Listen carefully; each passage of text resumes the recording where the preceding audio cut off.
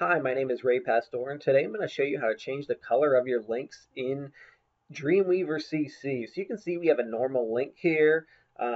If I open up my page, you can see it's just a standard link. It goes to my website, just a sample, so that I can show you this demonstration.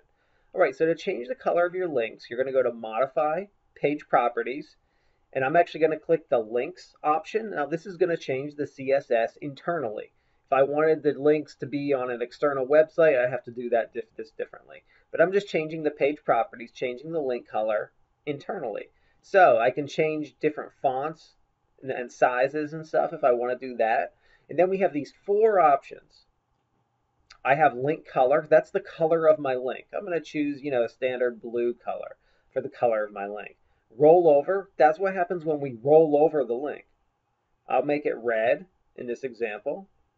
Visited links, so that means this link should be visited because it's pages that you visited before.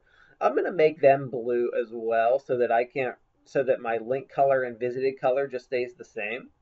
And then active links, that's what happens as I'm clicking on. So if I click on and hold the mouse down, that's what color it would be.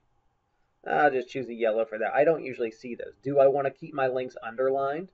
Never underlined? Show underline only on rollover? Or hide? Let's hide the underline on rollover.